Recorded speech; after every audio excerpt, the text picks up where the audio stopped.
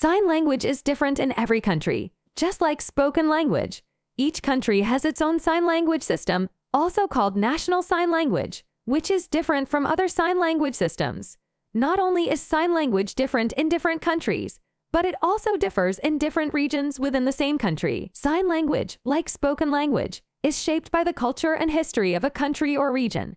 For this reason, sign language in one country may differ from sign language in another country. It is a natural language for deaf people in many countries.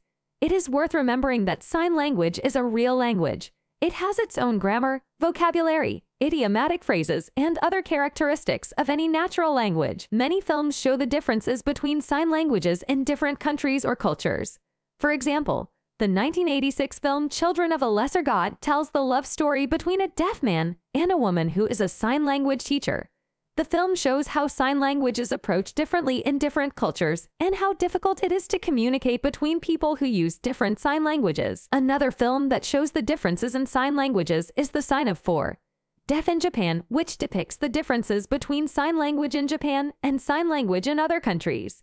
This film shows how the origin of sign language in Japan is different and how many differences exist between it and sign languages used in other countries. Many films that deal with the topic of sign languages and communication for deaf people that show the differences between sign languages in different countries and how difficult it is to communicate between people who use different sign languages. Did you know that